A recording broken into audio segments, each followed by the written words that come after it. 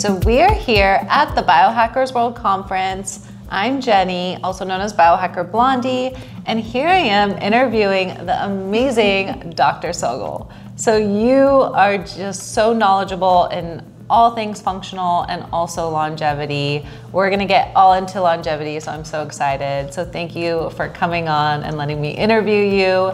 So if you wanna just kind of say a little bit about your background and then a little bit of what longevity is and aging. Hi, I'm Dr. Sogol Ash. I'm a functional medicine doctor and the longevity director for ConciergeMD. So longevity to me is really like, first, I always like to think about longevity as you need to know how you're aging and why you're aging, in order to extend your lifespan and your health span. And I think of longevity as a mix of lifespan and health span.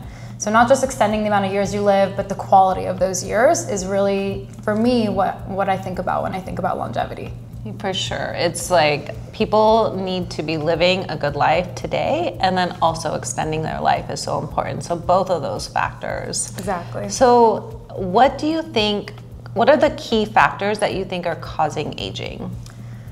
Great question. I think there's a lot. There's a lot, but there's definitely some hallmarks. Yeah. So I like to think of like oxidative stress and inflammation. An easy way to think about it is just stress on the cells, stress on the body. So when you have that, you get these cells that don't look like a healthy cell, and free radicals start attacking your cells. Inflammation, we know, causes aging, causes, it's at the root of all chronic illness. Yeah. Another thing for me is mitochondrial dysfunction. We have mitochondria, right, in all our cells. They're like our battery source, our power source. So if your mitochondria are not working properly, you're aging much faster than you should be. And what do you think is hindering our mitochondrial dysfunction? A lot of things. Toxins are a big one. I see toxins like pesticides, heavy metals, mold. Yeah. They really affect our mitochondria. Even just stress, mental stress, physical stress, like even exercise affects our mitochondria. Yeah. And our body rebuilds, but if your body's exhausted, it's not going to rebuild the way it should be. It's so important. So what do you suggest some people, because there's the detoxing, getting toxins out of our body to extend our longevity and for overall health. What do you think is a kind of a good beginner guide to detox? Great question. I'm so glad you asked this because people call me all the time saying, oh, I started this detox that they found online and they feel terrible. So I don't recommend people just detoxing, doing these things they find online because it can be dangerous. Detox can be really heavy on the body. I always say try to work with a doctor if you can, because we don't know what's going on in everyone's individual bodies. An easy way though is, trying a sauna. Just sweating. That's one of our main forms of detox. Favorite. Right? Just get in the sauna, try to, and start your timer once you start sweating, not once you get in. Minimum 15, 20 minutes of sweating a couple times a week if you can. One of the easiest ways to start detoxing. And just taking gentle liver support. So like a little bit of milk thistle, a little bit of NAC. But again, I always recommend talking to a doctor because some people, if they have a really big toxic burden, you really need to personalize the detox for them. Yeah, I know. It's not some simple parasite cleanse or one little thing. It's like a combination. It's to do it correctly, making sure all your organs are functioning, detoxing correctly. And then of course, I love the sauna. So also, since you're in functional, I'm a big candidate also of blood work. So I'm sure you are as well, as to extend your longevity. So what is your typical, maybe we'll talk about some deficiencies really quick. Yeah, so blood, I agree with you. I always say, test, don't guess. You should really know your biomarkers and know what's going on in your body. Some of the biggest deficiencies I see, I think of course we all now know vitamin D is a big deficiency I see in people, but I'm seeing a lot of iron deficiency now.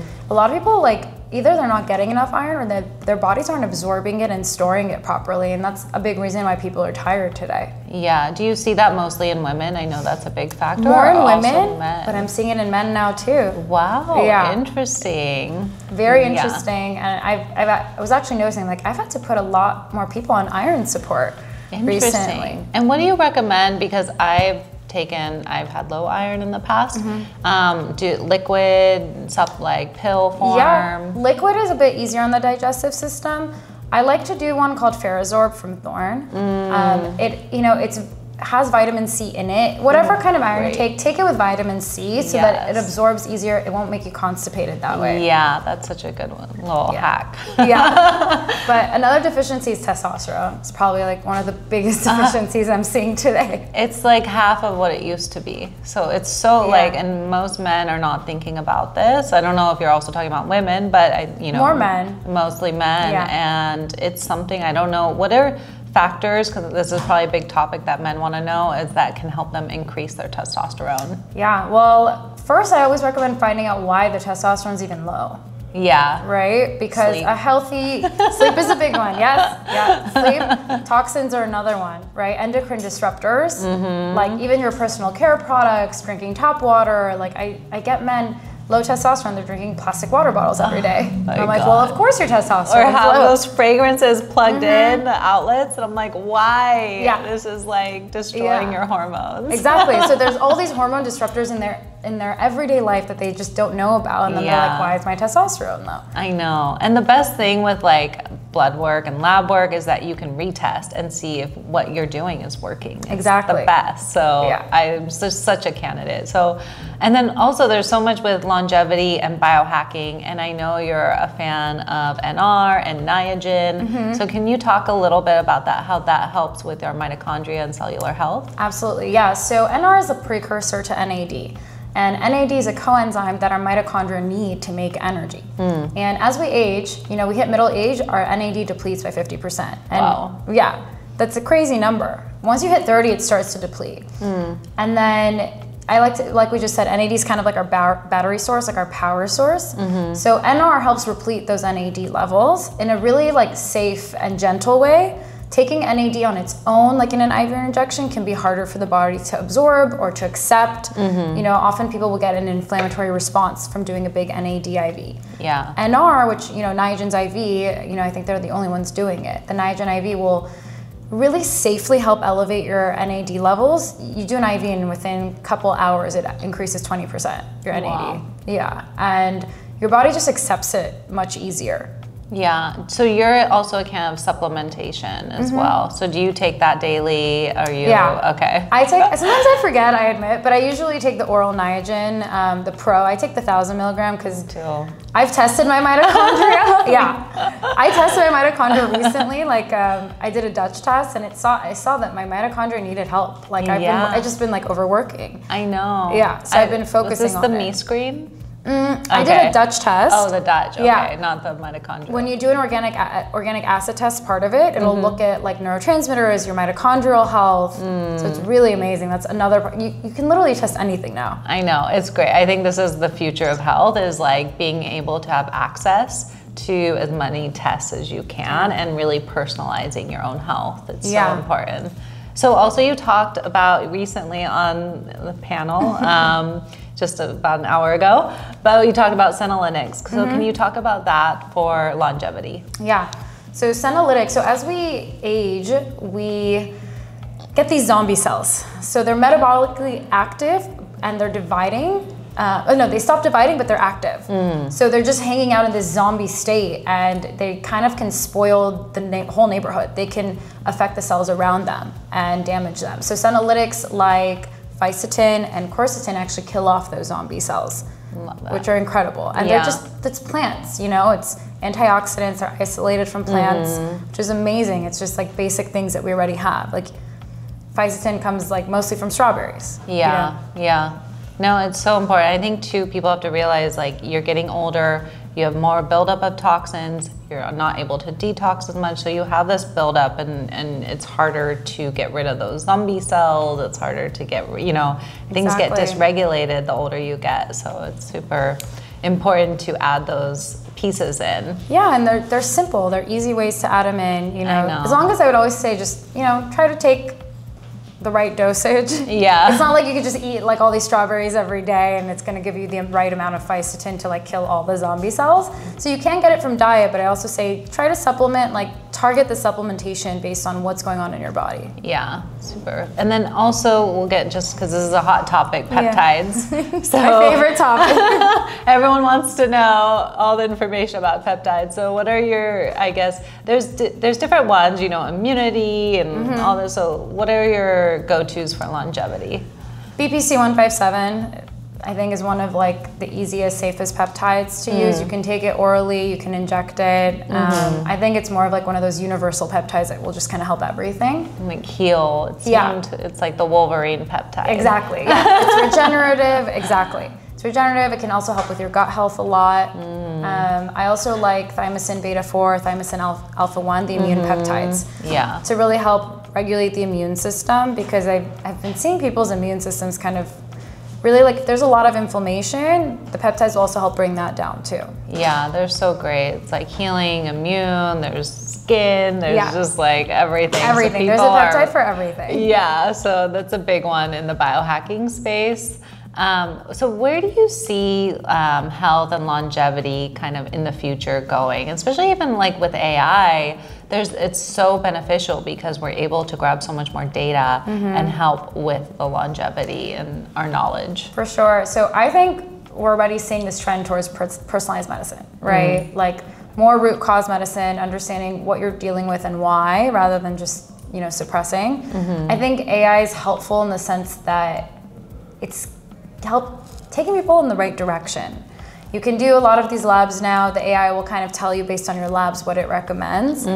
But I said this in a recent interview too. I said, nothing will compare though to your doctor listening to you, right? Compared to AI, like the AI doesn't know what you're dealing with. Yeah. Right? Lifestyle, habits, everything. Exactly. Mindset, emotionally, even I guess it could factor in medications, but you know, sometimes I compare, you know, I see patients who will put their results before I can read them into ChatGPT. And they'll tell me like, you know, they'll show me and I'm like, yeah, this is great. Like this makes sense. But often I do tweak it or change it up a bit based on what the patient's telling me and also what they're willing to do. You have to meet people where they're at. Yeah, I know. And their stage, their lifestyle, their age, all those factors come into play, and like what they're willing to do based off of their mindset. Like what is holding them back? What is, you know, from these habits or something that they can't really get to their ultimate like health and lifespan, you know? Exactly. So, and then what are, you know,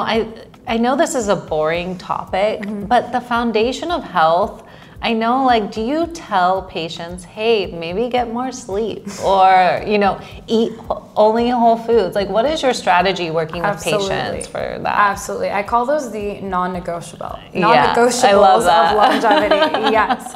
Because, and I said this, like, you can take the peptides, you can take the NAD, but if you're not, you know, focusing on the foundations of health, you're not getting really the best benefit from what you're taking. Yeah. You know? And sleep is one of the biggest things. Obviously, like when it comes to food, I have to play around depending on who the patient is. Some people I can, you know, tell them like, hey, follow this anti-inflammatory diet, and right away they start shifting. Other people, I ask them to take one thing out. Like, let's just start with gluten, right? If they've been eating this diet their whole lives, I don't expect people to shift overnight, but I'll start with one or two things. And over time though, within like 6 months or a year, you see radically their like whole diet has changed. That's so great. Yeah, little by little. And then getting rid of all that processed food is just life-saving. Exactly. And they stop craving it. They're like, I don't even want it anymore. It's all just craving and the habits. And it's like, once you get out of that cycle, you ask yourself, why was I doing that? You know? Exactly. Yeah, but like we don't know better until we know better. I know. What are your sleep hacks? Because a lot of people, I feel like, you know, I just did an interview as well, kind of all around sleep, and it seems, you know, it's the core for our hormones. It's the core for longevity. It's the core for our immune system. So what do you suggest someone maybe struggling with sleep? Is there like a supplement? Is there something that you know, feel like helps best? Yeah, again, depends on the person. Magnesium threonate I really like, or a blend of magnesium, like Magnesium Breakthrough can help people. That's great. I also like phosphatidylserine to help bring down cortisol at night. A lot of the reason people can't sleep is like their cortisol pattern is off. Yeah. And they're making so much cortisol at night and they're wired. Yeah. Yeah, so phosphatidylserine, magnesium, those are 2 ways to really help bring down and suppress the cortisol at night. Oh my God. What else do I like? There's so many. There's so many. I know, it's hard. Yeah. I feel like sleep is what people try to get, like, you know, do the least of. Which is, it's funny because you need the most of, because you're like, you know, you're making your hormones at night, you're detoxing at night. I know. You're not getting sleep, you're just aging yourself so much faster. I know. So this is so, there's so many things we can discuss with longevity. And I think like the foundation of health and then all the biohacks. So since this is, you know, the Biohackers World Conference, what are your like top 3 biohacks that you want to I think my top 3, I would say NR, definitely. Okay, me too. Because we cycle through NAD, like our mitochondria just keep using it. So for sure NR, take some sort of liver support binder, something to help detox the body consistently. And then choose a peptide, you know, like BPC, you know, BPC, thymosin, whatever it is. I think for me, those are my top 3. I love that so much. This is so great. So everyone, go check out Dr. Sogol at ConciergeMD, and she's so amazing, and you have a whole program, so I'm so grateful to be interviewing here. Same here. So thank you so much. Thank you, Jenny. All right, and if you have not yet been to Biohackers World, guess what? We're coming to Chicago in July and Miami in November. You absolutely want to be there. These events are unlike anything else, and I've never even seen a longevity and health optimization conference in Chicago. So I'm so excited to see all of you in Chicago at Biohackers World.